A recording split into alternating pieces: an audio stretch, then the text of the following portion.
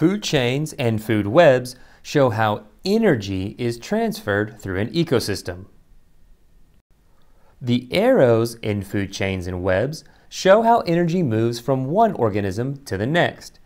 So here I see a fish getting eaten by a bird.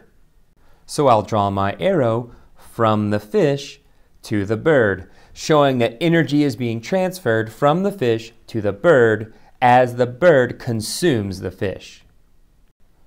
So energy flows from producers to consumers, but not the other way around.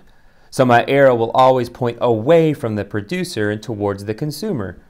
So from the legume to the rabbit, from the tomato plant to the aphid, from the algae to the minnow, and from the kelp to the kelp crab. Food webs show how numerous food chains fit together. So here I have two food chains. The first food chain shows how energy is transferred from algae to the aquatic insect to a frog to a fox. My second food chain shows how energy is transferred from grass to a cricket to a vole to the snake.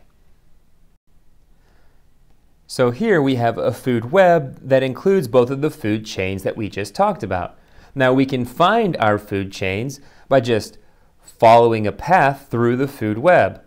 We start with a producer, like our algae, and just follow it through to the aquatic insect, to the frog, to the fox. And we can find our other food chain the same way. I'll start at my producer and just follow it through to the cricket, to the vole, to the snake. But by putting these together into a food web and showing all of the interactions in this ecosystem, I get a better picture of what's going on. Sometimes we discuss energy being transferred directly between two organisms. And if energy is transferred directly between organisms, that means that one of the organisms is consuming the other.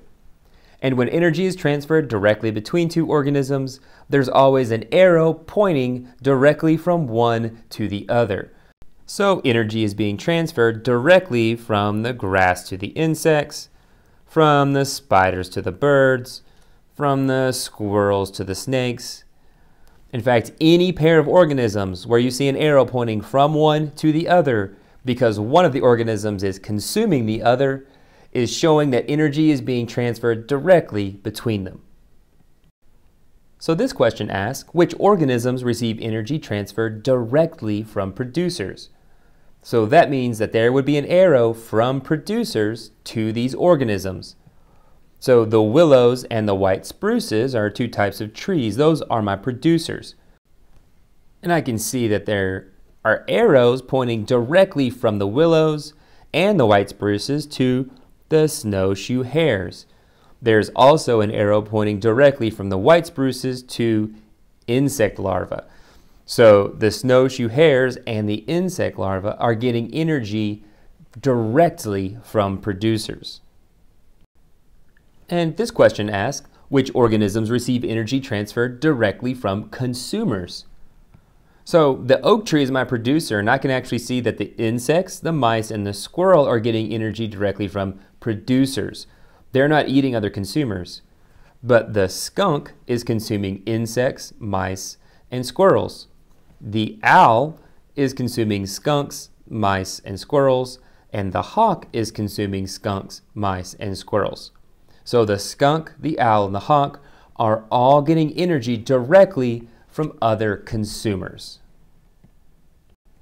So I hope this video has helped you understand how energy flows through a food web a little better. Keep up the great work, and I'll see you next time.